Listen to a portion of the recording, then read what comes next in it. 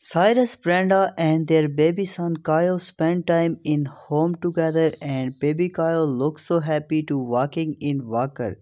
And Cyrus and Brenda show their home equipment and their pet dog Romeo playing with baby Kaio, and baby Kaio fooding with Cyrus and Brenda pet dog Romeo. When Kaio fooding Romeo, then suddenly Romeo bite on baby Kaio hand, and it's so scary moment.